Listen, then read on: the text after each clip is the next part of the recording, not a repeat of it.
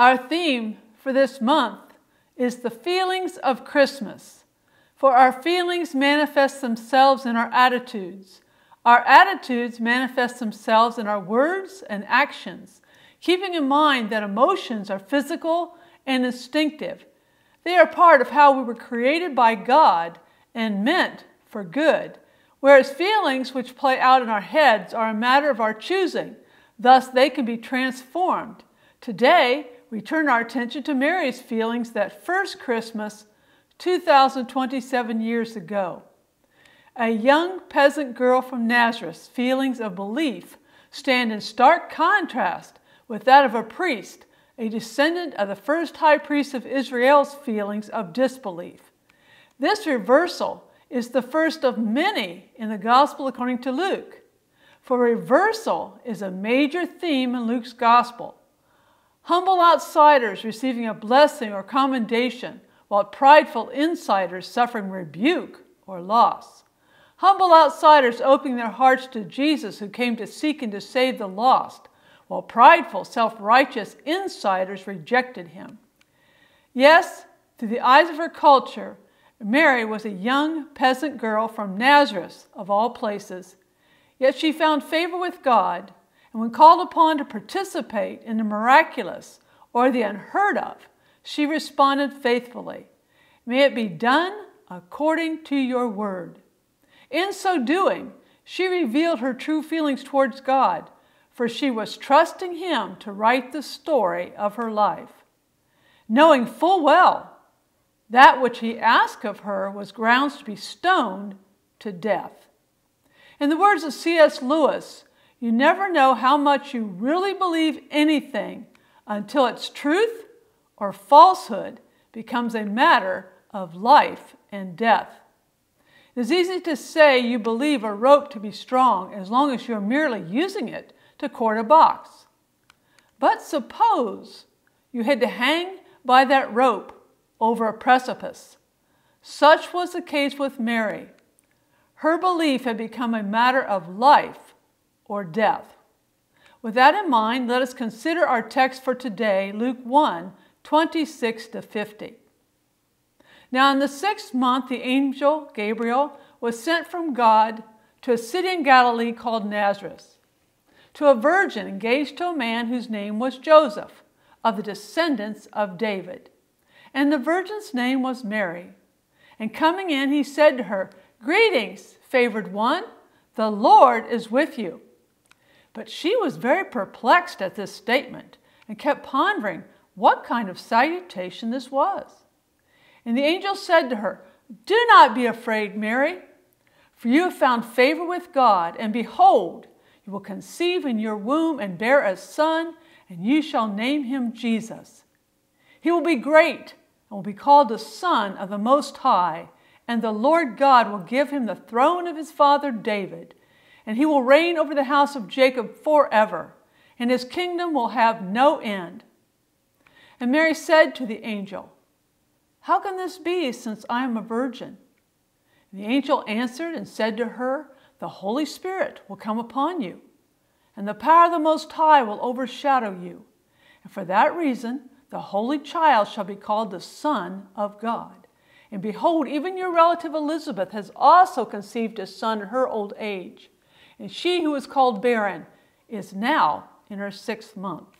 For nothing will be impossible with God."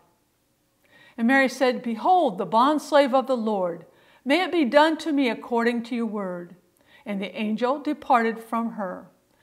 Now at this time Mary arose and went in a hurry to the hill country, to a city of Judah, and entered the house of Zacharias and greeted Elizabeth.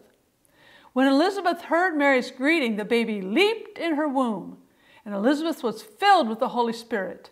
She cried out with a loud voice and said, "Blessed are you among women, and blessed is the fruit of your womb. And how has it happened to me that the mother of my Lord would come to me? For behold, when the sound of your greeting reached my ears, the baby leaped in my womb for joy. And blessed is she who believed that there would be a fulfillment of what has been spoken to her by the Lord." And Mary said, "My soul exalts the Lord, and my spirit has rejoiced in God my Savior. For he has regard for the humble state of his bondslave. For behold, from this time on, all generations will count me blessed. For the Mighty One has done great things for me, and holy is his name. And his mercy is upon generation after generation towards those who fear him. The first two verses of our text for today, verses 26 to 27, speak to the context of the episode, the situation at hand, as well as to the contrast, the location, cultural role, and feelings. In verses 26 to 27, the author Luke links this narrative with the previous one regarding Zacharias and Elizabeth. Verse 24 tells us Elizabeth was in seclusion for 5 months after she became pregnant.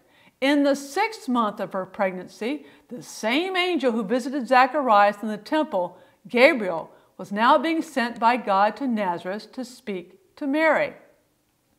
In other words, in scene 1, the angels in Jerusalem speaking to the priest Zacharias. In scene 2, the angels in Nazareth speaking to lowly Mary. Jerusalem, the city of David, the hub of the Jewish culture where the temple is located, stands in stark contrast with Nazareth, a town of roughly 200 people, which is an hour's walk from the district capital of Old Galilee.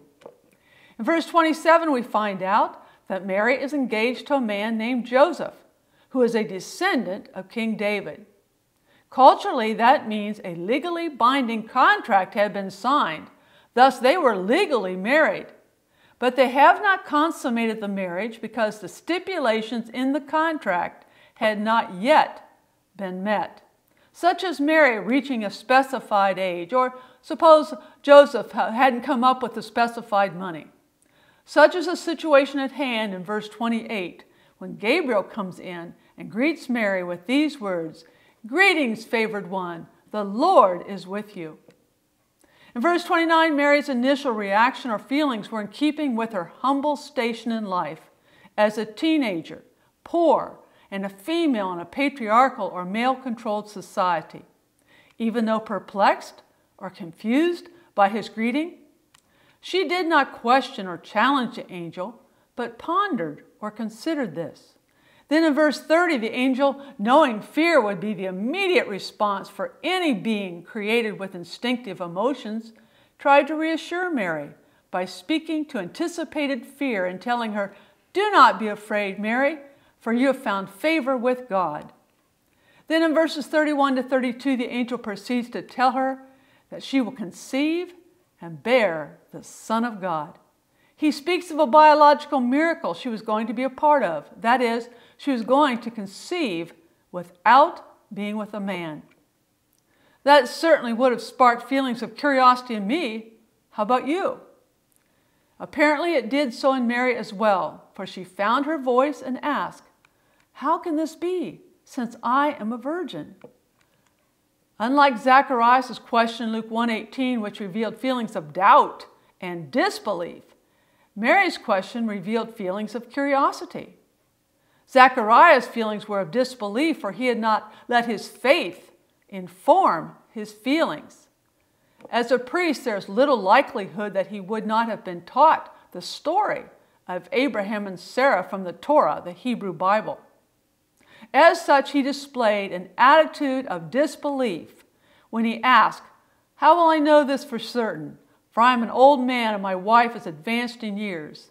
On the other hand, Mary's question revealed her curiosity. How will the promised event transpire biologically? Nothing in her faith ever prepared her for conception without having been with a man. The angel responded accordingly. That is, Zacharias' question, which revealed feelings of disbelief, yielded an inability to speak until after the baby was born and circumcised. Mary's question, which revealed curiosity, yielded an explanation. The Holy Spirit will come upon you, and the power of the Most High will overshadow you. For that reason, the Holy Child shall be called the Son of God. And more importantly, even though without a doubt, Mary still didn't fully understand the angel's explanation regarding this biological miracle. And even though she would have to bear the burden of the shame for what appeared to be adultery, and possibly of being stoned to death based on the Jewish laws of morality recorded in Deuteronomy 22, 20-24, she responded with belief and faithfulness, for she responded, "Behold, the bondslave or female slave of the Lord, may it be done to me according to your word." How about you? When God asks you to step outside your comfort zone, what kind of feelings ensue and how do you respond? Mary was certainly being asked to step outside her comfort zone. The significance of the event the angel described in response to Mary's question, that is, the Holy Spirit will come upon you and the power of the Most High will overshadow you. For that reason, the Holy Child should be called the Son of God, should not be minimized. It indicates not merely that Jesus was God's Son through the Holy Spirit, but that Jesus was a unique person who was a product of both the divine and the human in manner, unlike any before or since. In addition, theologically, the doctrine of virgin conception stresses that Jesus was fully human, participating in the whole human life cycle from womb to tomb. But most significantly, the event conveys the fact that Jesus is a miraculous gift to humanity, not initially the product of any normal human activity or process. He is a gift that comes ultimately from God, but comes through Mary in a way that allows one to say that Jesus' origins are both human and divine. The significance of Mary's response should not be minimized either, for she was asked to participate in the miraculous, way outside her comfort zone, way outside her knowledge base, way outside her experience or that of her family, her culture, or the world for that matter. Yet she responded, "May it be done to me." That is how much faith she had in God. Was she fearful? We don't know. The likelihood is pretty great. But then, by faith, she might have recognized that what God ordains, He sustains. In either case, she stepped out in faith and let God write her story. How about you? Are you stepping out in faith and letting God write your story? The consequence of her faith was that she gave birth to the Son of God. In the words of Max Lucado, she looked into the face of the baby, her Son, her Lord, His Majesty. And at that point in history, the human being who had best understood who God is, what He was doing, was a teenage girl in a smelly stable. She can't take her eyes off of Him. Somehow Mary knows she is holding God. So this is He. She remembers the words of the angel. His kingdom will never end. He looks like anything but a king. His face is prunish and red. His cry, though strong and healthy, is still the helpless and piercing cry of a baby. He is absolutely dependent upon her for his well-being. Majesty in the midst of the mundane. Holiness in the filth of sheep manure and sweat. Divinity entering the world on the floor of a stable through the womb of a teenager in the presence of a carpenter. She touches the face of the infant God. The priest Zechariah responded with disbelief when Gabriel delivered the good news personally that God was going to answer his prayers for a child. The Virgin Mary responded with belief when Gabriel delivered the good news that miraculously Mary would conceive and give birth to the Son of God. All four played a part in God's plan to redeem the world He loves. That is, Zechariah fathered John the Baptist, who prepared the way for Jesus. Mary gave birth to Jesus, who provided the way for us to be reconciled to our Heavenly Father. As disciples of Christ, we too have a part to play in God's plan to redeem the world He loves. That is to go and make disciples, to baptize them in the name of the Father and the Son and the Holy Spirit, and to teach them all that Jesus commanded His original disciples. But to fulfill our role like Mary, we must be willing by faith to step outside our comfort zone and trust God. And someday we too might be able to touch the face of God. Let us pray. Holy Spirit, please empower us such that we are willing to faithfully step out of our comfort zone and fulfill the role Jesus has assigned us to play in God's plan to redeem the world He loves. Holy Spirit, please guide us and direct our steps such that both in our words and our actions we bring glory to God. And Holy Spirit, please give us the faith to allow God to write the story of our lives like He did Mary's. In Jesus' name, amen. Thank you for joining us today. May you have a blessed week, and hopefully you can join us again for the next part of our sermon series on Feelings of Christmas, which will be available starting next Sunday morning, when God calls you home. May Jesus greet you with, "Well done, my good and faithful servant." Thank you.